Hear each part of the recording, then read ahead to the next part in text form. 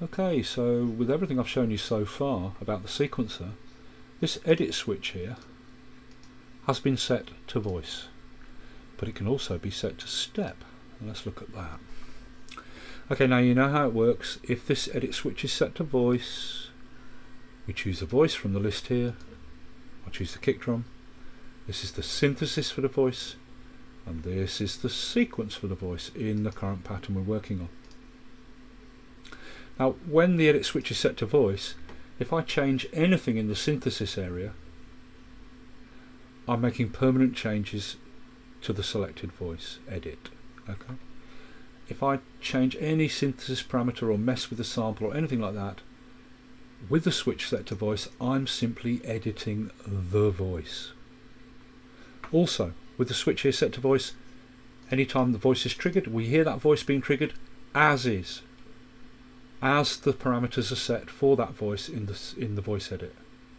So in the case of this kick drum here, its voice edit is it's a single oscillator at a pitch of G0 plus some filter and EQ.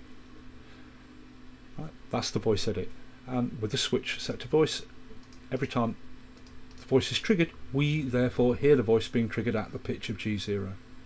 But if this kick drum voice used a sample instead at a pitch of C2, then with the switch here set to voice, every time it was triggered by the sequencer, we'd hear the kick drum sample at the pitch of C2, exactly as it is set in the voice edit. Alright, that's voice mode. But we can switch into step, like that. Now when you switch into step, the synth parameters become haloed in an orangey yellow colour, and we gain this dark grey row in the TR sequencer called the step select row, and we can click and highlight any active step in the sequence for the current voice, like that.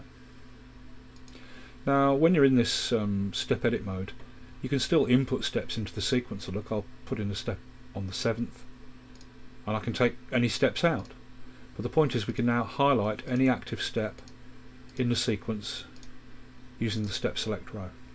Now the other thing is, when you first switch into step mode, this silver panel is completely greyed out. Okay, when we switch into step, this panel changes, but at first everything's greyed out. There's a drop down list, but it doesn't work. There's a reset button and a mute and solo button, but they're all disabled. Okay, right. So current voice is the kick drum. Its voice edit is a single oscillator at G0. In basic voice mode, when it's triggered, we hear it at that pitch of G0. I switch into step mode. I choose step 5, and with step 5 selected, I change the oscillator pitch.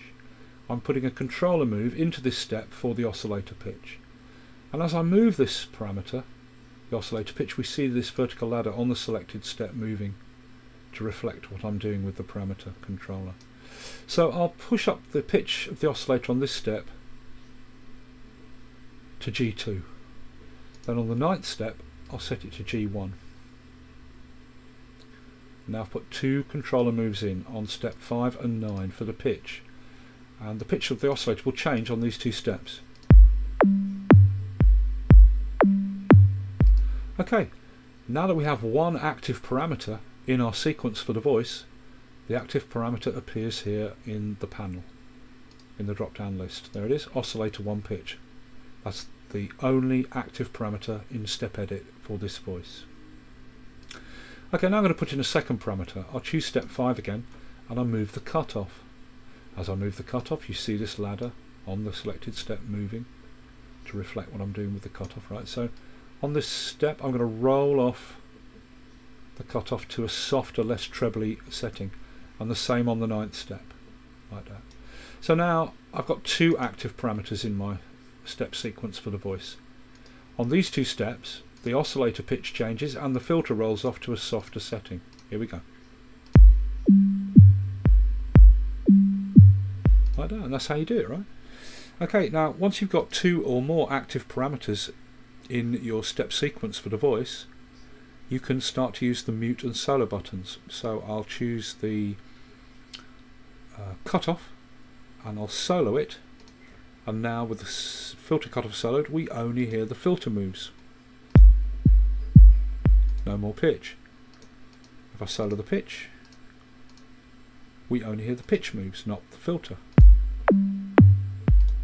And we've got mute as well, so I can choose the oscillator pitch and mute it. It's now muted, we only hear the filter moves.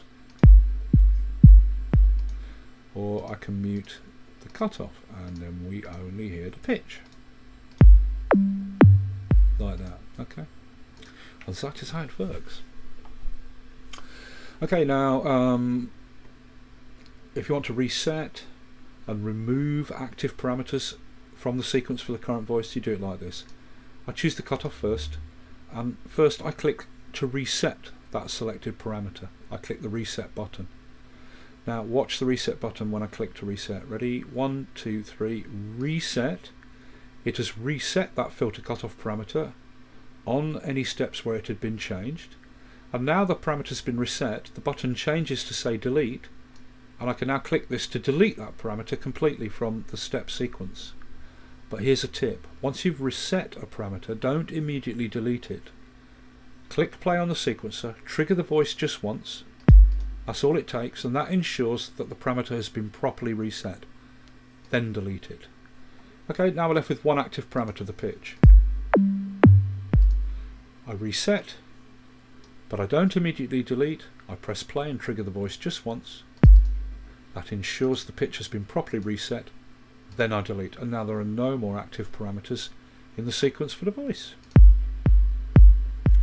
And that's how the step sequencer works. Okay, now the most common way that people use this step sequence thing is to make pitched melodies with the synthesizer voices in Ultrabeat. Let me show you that. I'll choose this 25th voice, solo it, switch into voice. Let's look at its voice edit. It's a 2 oscillator voice, and both oscillators are on the pitch of C, but they're an octave apart, C1 and C0. So with the switch set to voice, every time the voice is triggered we hear it at the pitch of C.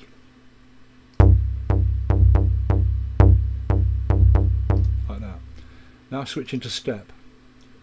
I choose the 5th step and I'll change the pitch of both oscillators from C to G. Oh, there we go. Then on the 8th step I'll change them to A sharp. Then on the 10th step I'll push them up an octave to the next C. Like that.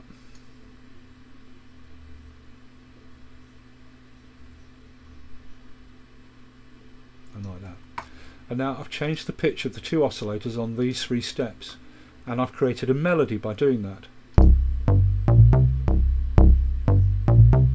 Yeah, so on this step the oscillators are at their normal pitch C, then they go to G, A sharp, C an octave higher, and then back to the original C again, creating a melody. And that's how you do that. And you should really get into this technique of doing pitch melodies, but here's a tip: don't just do it with synth voices in Ultrabeat. Try doing these pitch melodies with drum and percussion voices as well, because you can get some fantastic results like that. And I'll give you one example. James Bond GoldenEye, okay, the film that rebooted the James Bond franchise. A British composer called David Arnold got the contract to do the score for that film, and I believe he still does it now for the other films. And he used this wonderful technique of doing tuned timpani percussion in the score, in the tense, more quiet moments of the film. So James Bond's creeping around setting some bombs or something, and you hear this this percussion timpani drums played with pitch doing the James Bond theme, going dum dum dum dum dum dum dum dum dum dum dum, like that. And it was absolutely fantastic, great technique. It really made the score, great atmosphere and everything. So try doing these pitched melodies using step edit, but on drum and percussion voices, and I guarantee you'll come up with some really cool stuff. Alright, Okay, so we got this tuned melody with this using these edit controller moves for the pitch of the oscillators, giving us this melody. And here's a tip: if you've got step parameters in your current pattern for any voice or more than one voice, when you export the pattern, if the switch is set to step and you export the pattern, those step edit moves will be exported in the pattern as MIDI controller bits of information. So when the pattern plays back, it plays back the step controllers, in this case the pitch. But if you export the pattern with the switch here set to voice, even though there's step edit stuff in the pattern, the controller data for those step edit moves do not get exported. So this export version doesn't have the pitch controller information in. Like that. Okay. Now I'll switch it back to step and re-export the pattern, which will have the pitch controller information in. Here we go. And if we look at the pattern in Piano Edit, you'll also notice that, remember, the 25th voice was soloed when I exported the pattern. If you have any voices soloed in when a pattern is exported, then the other notes for the other voices in the pattern will be muted. Look, there's the other voice is muted. There's the synth voice unmuted. Now the synth voice continually re-triggers at its raw pitch of C3, but the pitch is being done by these MIDI controller moves in the exported pattern, because these are changing the pitch of the oscillator on the different pitches, like that. Okay. And there's the exported pattern with the pitch information. Right.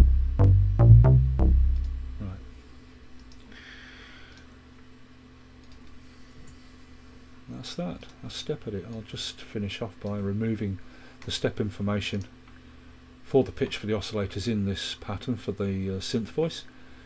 I'll reset oscillator pitch 1, boom, reset.